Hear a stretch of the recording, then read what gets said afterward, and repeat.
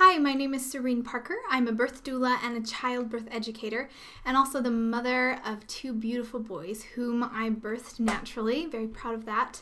It was very difficult, but totally worth it. And one of the reasons it was worth it because of the hormones I experienced during labor.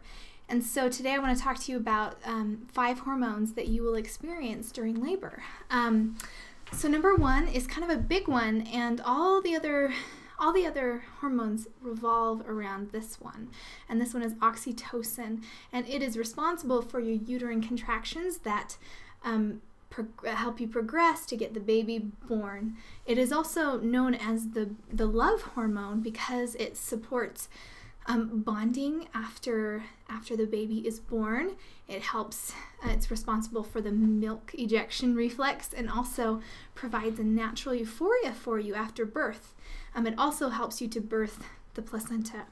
So oxytocin is very, very important. Number 2 is endorphins. You experience all sorts of endorphins during birth.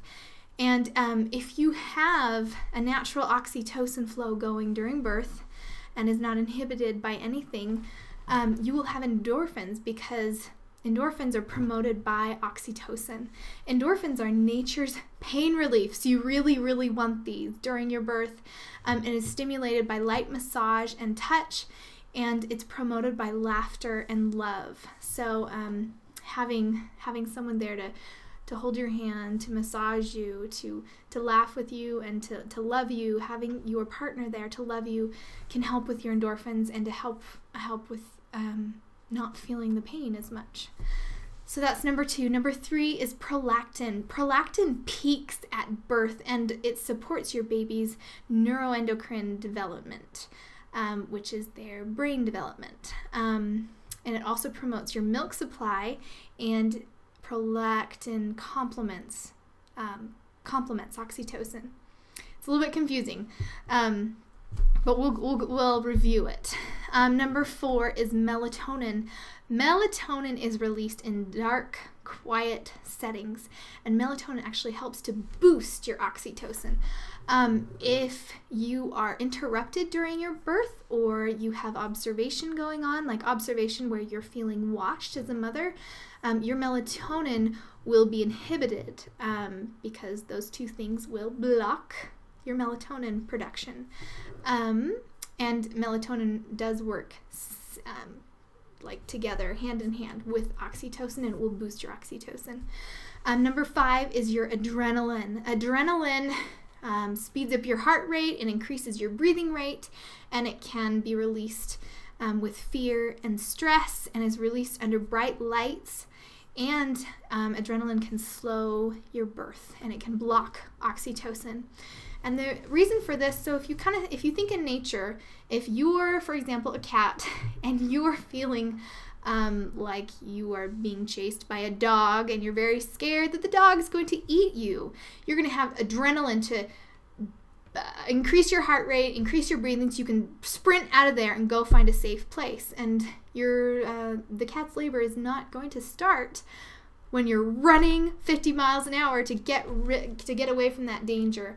And it's the same thing with humans. We have that same adrenaline, that same instinct that if we feel like we're in danger, it will slow down our birth and it will block our oxytocin.